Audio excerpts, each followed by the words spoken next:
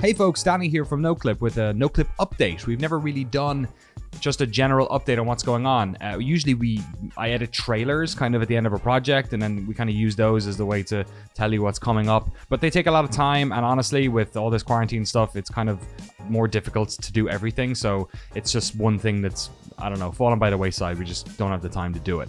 So instead, I've just decided to make a bunch of notes and tell you what's going to come up this month. I know, what a novel idea. I'm just going to tell you the documentaries that are coming and kind of generally what's going on here at Noclip, how we're tackling projects for the rest of the year, and all the other sort of fringe little bits and bobs that you mightn't have realized that are going on. So let's jump in.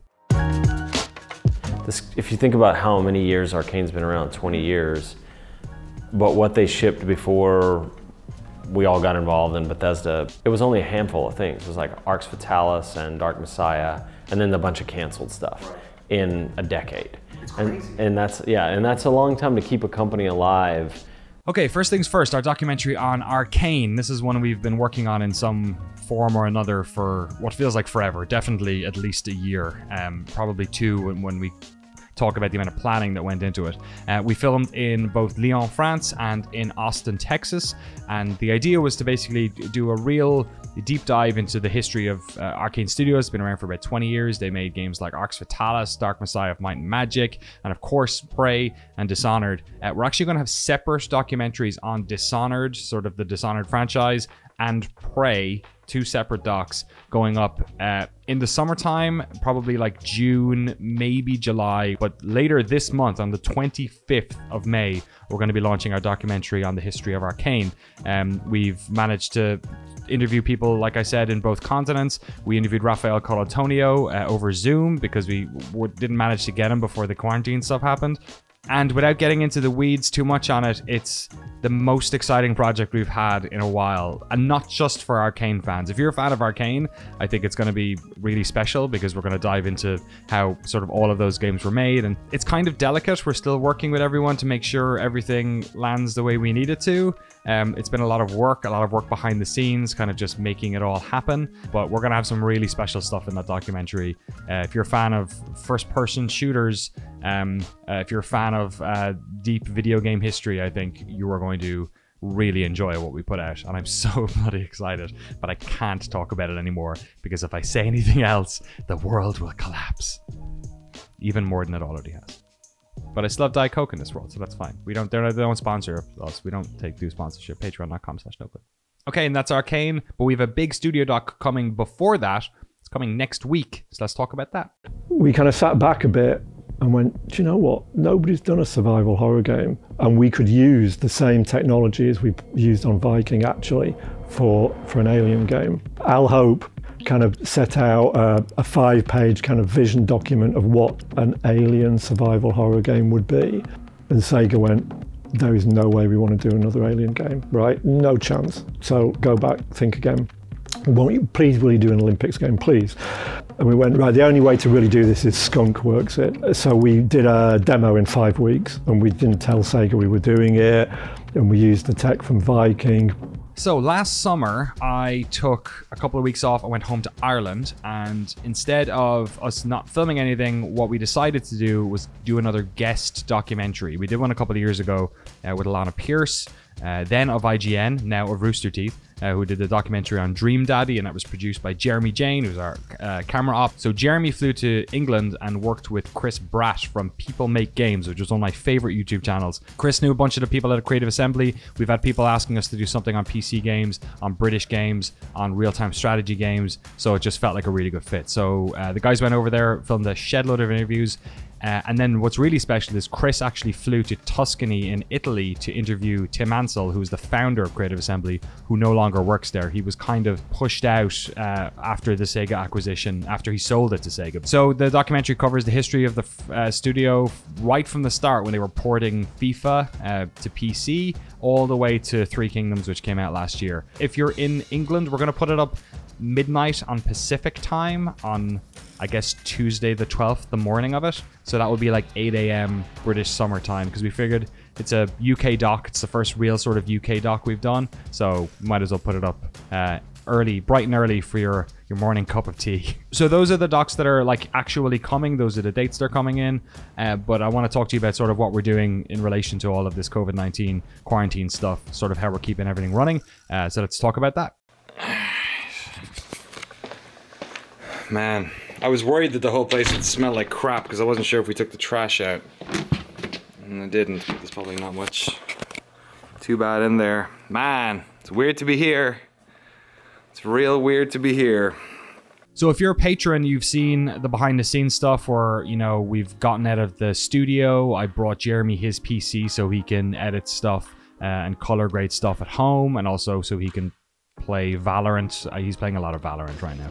So we've been working from home, and we were lucky in a way that once all this kicked in, we had so much stuff to edit. We had the Creative Assembly thing, we had the Arkane stuff, we had the Outer Worlds project that was filmed in February, so that's kind of why we stretched that out into a series. And we still have some other stuff left in the can. We still have a bunch of the interviews we filmed at GDC last year. Actually, going back as far as some of the other projects we've done over the years, like the Half-Life doc, there's a bunch of stuff, a bunch of spin-off videos I never made from that. So we actually have quite a well that we can go back to, and we're probably going to be doing that and using our patrons as a divining rod to figure out which ones we should do first. But outside of that, we're still filming stuff. So we were going to do a project kind of on the West Coast. That whole thing has shifted now to an online interview production. So instead, we've recorded a bunch of interviews with some cool folks about a game that's coming out, and we'll be putting it together probably in a different way. We'll have to produce these differently because we won't have Jeremy's beautiful shots for everything. We're going to keep telling stories. We're just going to sort of change the way we do it for a while. The biggest example of this probably will be Hades,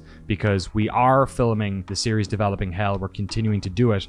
Episode 4 went up a number of months back. I think it was in February maybe, or March. It's all on time. It's just confusing at the moment. But we've been filming episode 5 basically over Zoom, just like doing Zoom meetings. The folks at Supergiant have been recording little diaries at home, and that's kind of our quarantine documentary, for want of a better term. So that's kind of our plan. So outside of regular Noclip stuff, which will keep coming, filmed stuff, certainly for the next like 3 or 4 months at least, we are also working on all these other types of projects. So there's no chance that the channel's going to get quiet or anything like that. And that's basically it. A couple of little bits of housekeeping now. I just want to let you folks know we've never promoted the fact that we have a podcast. So, and probably because it's changed in format a number of times. At the start, it was like really highly edited. I spent like, you know, a couple of weeks on each episode just like tinkering. And then it became like an interview series where I interview developers. And we just wanted to do something a little bit more stable. We're approaching 500,000 subs here. We really want to build a community and give people like a,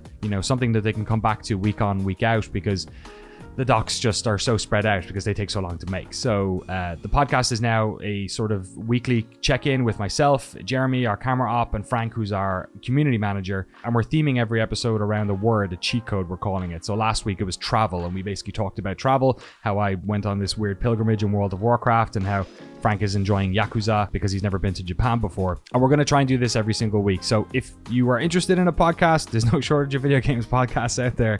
But if you're interested in something that's a bit more about the sort of like creation of games and get inspired by games for the work that we create here on Noclip, just search for Noclip on your podcast app of choice, or you can go to our YouTube channel, youtube.com/NoclipPodcast. And then in terms of the sort of business side of everything, I think we're relatively protected at the moment from everything. The one thing that really sucks is that we spent, you know, a year saving up to get this studio, and then we started to record some really cool stuff there, like the interview with Hugo about the Doom Demons ended up being one of our most watched videos ever. But we try and creatively problem solve this stuff as much as we can. So we have other ideas for what we'll do in the studio, myself and Jeremy, once we're able to get back in and we can test ourselves and make sure that we're quarantined and whatnot. I mean, we're quarantined, but we're video game players and editors. We never fucking leave the house anyway. But, you know, once we get back in there, we'll kind of use the space in an interesting way. So hopefully we'll get back there. But it does totally bum me out that we're spending so much on rent and we can't use the thing. So thank you so much to everyone who's been supporting us. We're making sure that everyone who works at Noclip, you know, if they're a contractor or whatever, that they're getting enough money from us at least that they can pay their rent and keep living as they are, because some of the folks we work with have other jobs and stuff like that. You know, we're doing okay month over month. But yeah, if you're at all, you know, it sounds terrible to ask during this whole thing. It's why I hardly ever ask at all. But, you know, if you like the stuff we do and you can spare us a couple of bucks a month, yeah, it would make a difference for sure. It would be much appreciated, and you can jump on our Discord and get access to a bunch of extra stuff that is not up here on YouTube. In fact, when we hit 500,000 subs, which might happen in the next week or so, who knows, I'm going to put out something special for everyone. It's one of our favorite patron exclusive videos, but just as a thank you to everyone here for subscribing, we're going to put that up on this channel as well. It's one of my favorite behind the scenes videos we've ever done. It has maybe the best dance scene I've ever seen in a Noclip documentary.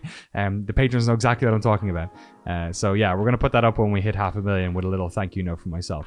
Okay, that's the Noclip update for May, I guess, and maybe June. I don't know how often I'm going to do this, but it seems like an elegant way to let you know what's going on. You know, we're a small team, so it would be really easy to slow down if anything sort of happened, but thankfully we're all kind of doing all right. We're putting stuff out now. We had a bunch of stuff out last month. We'll have a bunch of stuff up this month, but also that we're being smart and that, like, you know, in 3 months, 4 months, 5 months, 6 months time, we'll still have a steady pace of stuff coming out. You know, it's always been about doing as much of this as possible. This all feels like a big game preservation sort of project to me. You know, I know people sometimes wonder why we do this. Is it just like, you know, promotional material done in a different way? Like, obviously we don't get paid for any of this. This is all, you know, crowdfunded, and nobody has any say over the edits. Like, it's all, if anyone has any problem with the edits or the voice of the documentaries, you can blame me. It's no one else's fault. But for me, it's all about preserving gaming history and preserving these stories, and also like exposing the story of game development to people, because I think we have a lot of misunderstandings about that. And, you know, pandemic or not, that's still the mission, so we're going to keep doing it. So thank you so much for supporting us. Thanks for being a subscriber. Become a patron if you can, if you want, whatever. No big deal if you can't. We're going to keep going. And yeah, I hope you enjoy what's coming. The Creative Assembly doc next week and the Arkane doc at the end of the month. Thanks for watching. See you later.